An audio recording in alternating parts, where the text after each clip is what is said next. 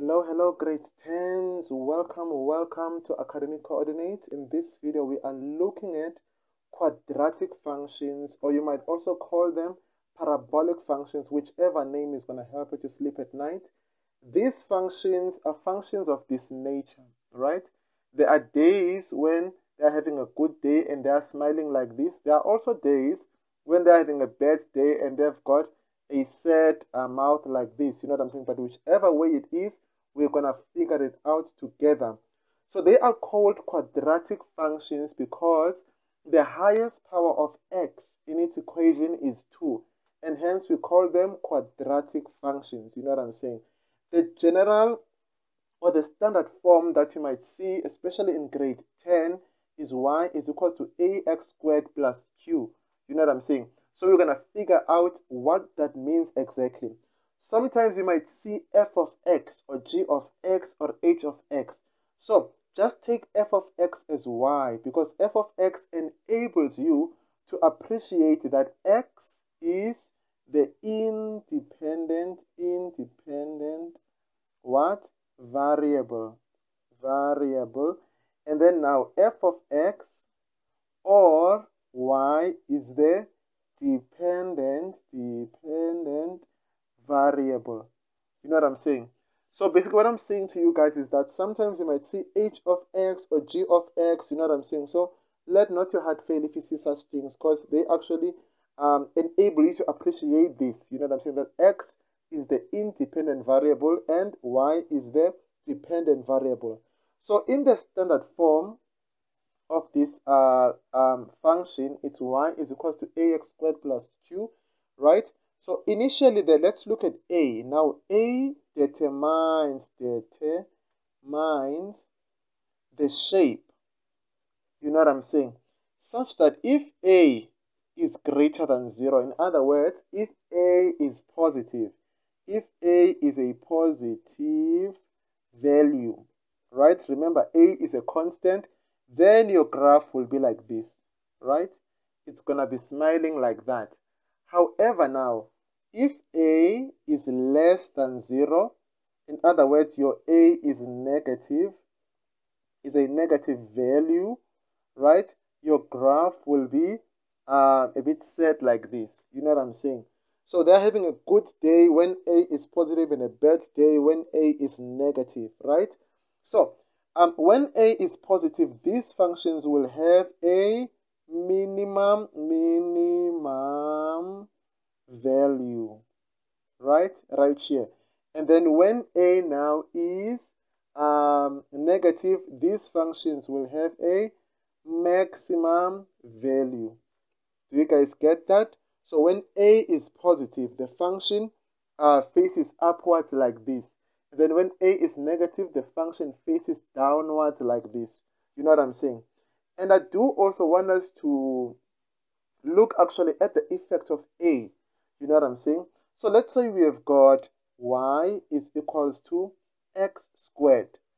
Then we've got y is equals to 2x squared. And also we've got y is equals to, I don't know, 3x squared. You know?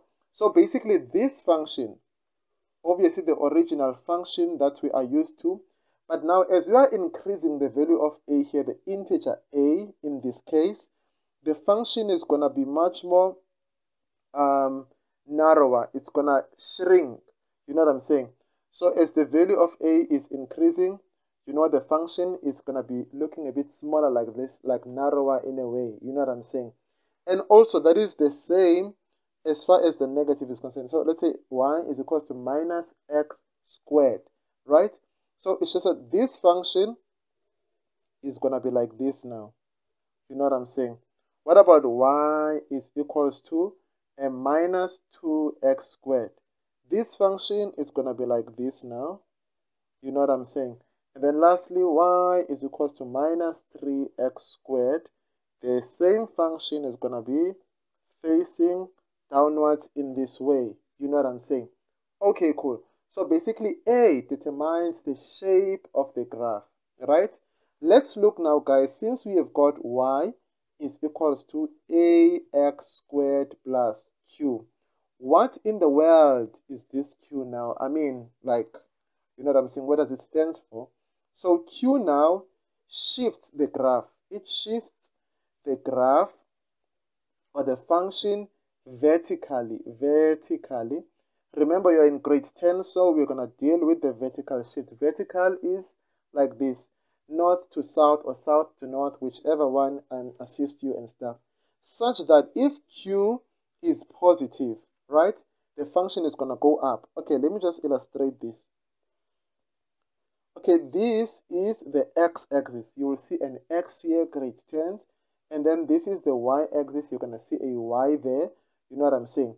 So if Q now, okay, this is the original function. There is the function here. So now, this is y is equals to x squared. Y is equals to x squared.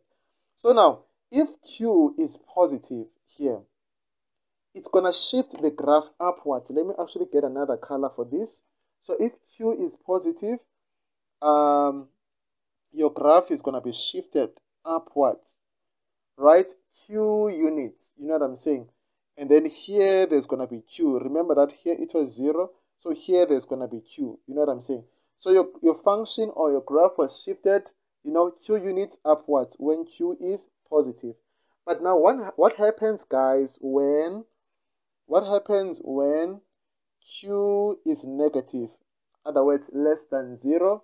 So if Q is negative, your function is going to come down. It's going to be shifted downwards.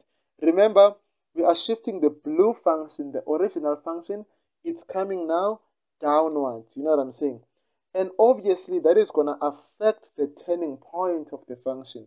The turning point is actually where the function turns. You know what I'm saying? Okay. So for the original function, this part where the x-axis, this horizontal line here, and the y-axis, this vertical, where they meet is 0 and 0, right? So now, when the function shifts Q units, right, it's going to affect the y value in the sense of that the turning point is going to be 0 and Q, right here, depending on whether Q is positive or negative. You know what I'm saying? Okay, cool. Let me just make an example. Let's say we had a function of y is equals to x squared plus 2, for example. Let's say we had a function like this. So a function like this, okay, it's going to look like this. So remember the original function, it was here, right? Then here it was 0. But now y is equals to x squared plus 2. Is this whole function is going to be shifted how many units? 2 units upwards. So the other function is going to be here, right, at 2. It's shifting, remember, vertically, guys, not horizontally in this case, right? Y'all are in grade 10, so I mean, hey. So basically, the turning point where this function turns, the coordinates of the turning point is going to be 0 and 2. But for the green one, which was the original function, the coordinates of the turning point were 0 and 0. Right? So now it was shifted 2 units upwards, and hence you got that. So I trust now it rings a bell, you guys. So now we're going to speak about something which actually has got few marks. You know what I'm saying? It can be like 1 or 2 marks, you know, but it's actually easier to get. It's called a domain and a range. Okay, guys. So the domain now, the domain, we are speaking of the set of x values, right? The range, we are speaking of the set of y values or f of x or g of x. So now, we are looking here as to where exactly does the function exist, right? You know what I'm saying? So looking at this graph, is there any value of x that can make f of x undefined? You know? So, in other words, we want to see where is the function existing, right? So if you look here, this is the x-axis, right? It moves on and on and on and on until it's going to get to like positive infinity. Then even here, this increases until negative infinity. Even down here for the range, this increases to negative infinity. Don't let these infinities freak you out. So this increases to positive infinity. So basically, this increases and increases and increase right there. So now, if we want the domain of this function is going to continue, right? It's going to continue, and then it exists for all the values of x. So now the domain of the function, we are basically looking as to where the function exists. So the domain of the function, which is a set of x values. So x now is an element of real numbers. This element just means x is a member of real numbers. You know what I'm saying? Or we might write your domain like this. This is another notation. X is an element, from negative infinity up until infinity. In other words, x exists everywhere, right? So the domain of this function is such that x is an element of real numbers. In other words, the function exists everywhere, right? But what about the range now? As when we speak of the range, we speak of a set of y values, right? Or f of x, or g of x, or h of x. You know what I'm saying? So if we look at this graph exists up here. It also exists here at 0, for example. It exists 0 at 1, at 2, at 3, at 4, at whatever. This graph is existing here. So now, what exactly is the range? So, y is greater or equals to 0. So, when y is 0 and above, the function exists. But below that, the function does not necessarily exist. You know what I'm saying? Or you might write it in this way. Y is an element from, 0 here until infinity. This is the range as to where the function exists. You know what I'm saying? So basically, that is the range, guys, of this actual function. You know what I'm saying? Okay. So basically, there is a way that, you can utilize to actually find the range of the function. So what do you have? You have y is equals to ax squared plus q. Remember, for x, there is no x value that can cause this function to be undefined. Remember now, a function is undefined if you divide. Let's say you have a here. If you divide by 0, this is undefined, right? And if you have the square root of a negative number, right? Okay, coming to the range now, right? How are we going to find the range? This is actually the range, but I want to show you in another route. You know what I'm saying? This is for this specific function, y is equal to x squared. What about this function in general now? So basically, we know that x squared is greater or equals to 0, right? So we want to get this function in some way. So we're going to multiply by a both sides. X squared times a, it's ax squared, greater or equal to 0 times a, it's 0, right? So we're going to add q now both sides. Ax squared plus q is greater or equals to 0 plus q is q. So as you can see that this is what is y here. So y is greater or equals to q right here. You know what I'm saying? So our q in this case for this function was 0. So basically the range, guys, we are looking at the y values right here. You know what I'm saying? As to where the graph is existing. So at y is equal to -1, the graph does not exist. Here it does not exist. You know what I'm saying? It only exists from 0 upwards. That is as far as the domain and the range is concerned. You know what I'm saying? Okay, cool. So basically, guys, that is in a nutshell an introduction of quadratic functions. And also another thing that I would like to put to you guys before we can even look any further is that, okay, we've got the domain and the range. Now, what are the intercepts, right? So the intercept, we've got the y-intercept. So basically what this means, let me just put it in clear perspective here.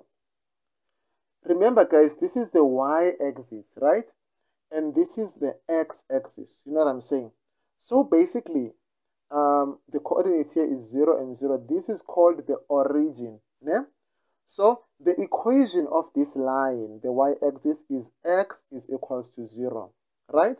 And the equation of this line, which is the y-axis, is what? Y is equals to 0. So now, when we are saying we are looking for the y-intercept or the coordinates of the y-intercept, we are looking for the coordinates where the function cuts the y-axis. You know what I'm saying? So for the y-intercept, we let x equals to 0. Why? Because the graph is going to cut this part. You know what I'm saying? So the part that it cuts is the line which is x is equals to 0. And hence, we say let x equals to what? Equals to 0. You know what I'm saying? Okay, cool. So, for example, if we had a function f of x, let me just use the f of x that you had here. Ax squared plus q. For the y-intercept, you're going to say f of 0. You see, we let x equals to 0. F of 0 is equals to a into 0 squared plus q. So now f of 0 is equals to q. What is the y-intercept? Is 0 and q. You know what I'm saying? So in other words, the function is going to cut the y-axis at 0 and q. Remember, x will always equals to 0 at the y-axis because the equation of the y-axis is that right there. Is x is equals to 0.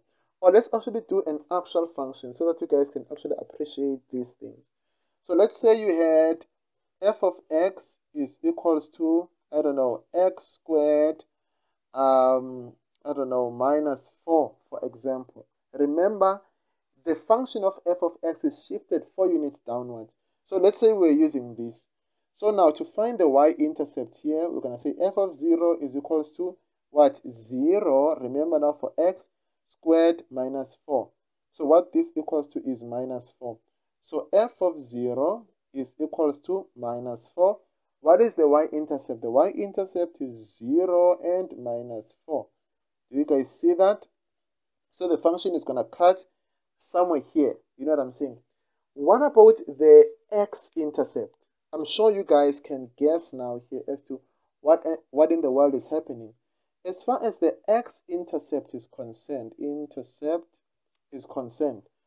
we are looking for the value or the values where the function will touch or cut the x-axis. You know what I'm saying? So we can find one value or we can find two values in this case. You know what I'm saying? Because if we find one value, remember grade 10, if there is one value, the function is just going to touch. So we're going to find one x value. But if we find two values, the function is going to cut, you know, the x-axis. It cut it here and here. You know what I'm saying? So we're going to get a negative and a positive value. So remember, f of x is equals to what? F of x is equals to ax squared plus q. So now for this one, we're going to let what? Let f of x equals to 0 or let y equals to 0. Depending on whether whatever you're given, maybe h of x or whatever. You know, just let that equals to 0. The dependent variable equals to 0 because the equation of this line is y is equals to 0. You know what I'm saying? So basically, it's actually going to be 0 is equals to ax squared plus q. And then after here now, guys, we're going to solve for x. The x that we are normally used to, you know, in question 1. You know what I'm saying? So let's use the function that we had there. So it's f of x is equals to what? Is equals to x squared minus 4. You know? So we let f of x equals to 0.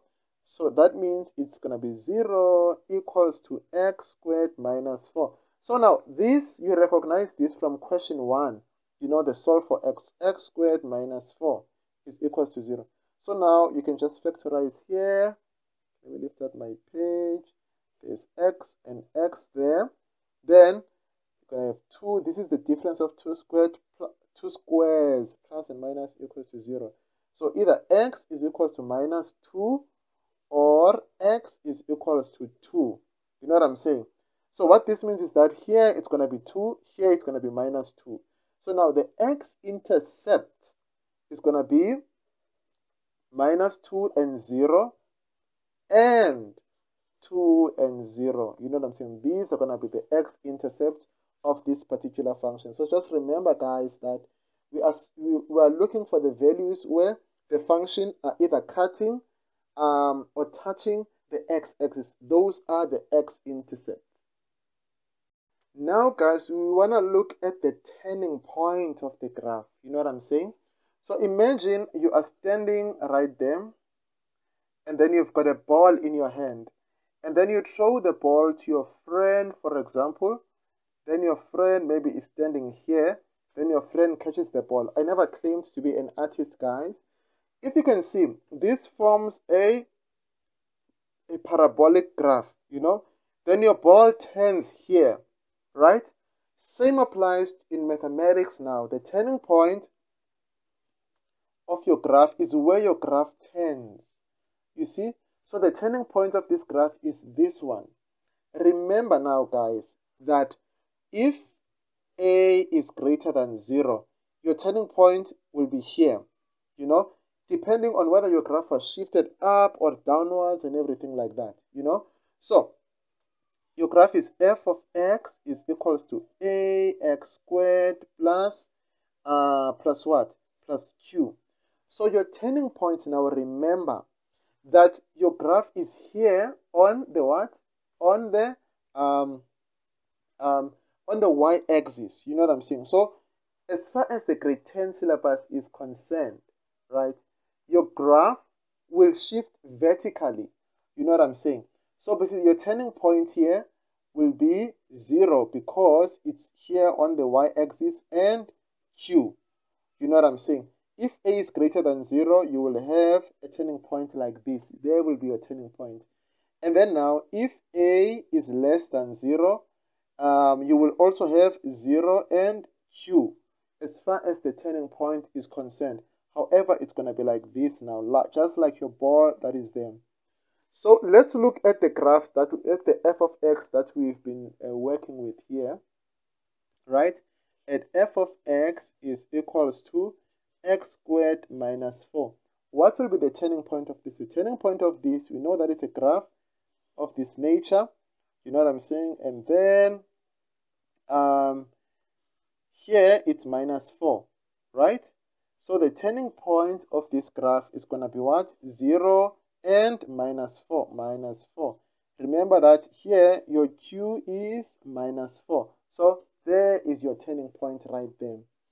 Okay, guys. And lastly now, as far as parabolic graphs are concerned, we have got what we call the axis of symmetry, right?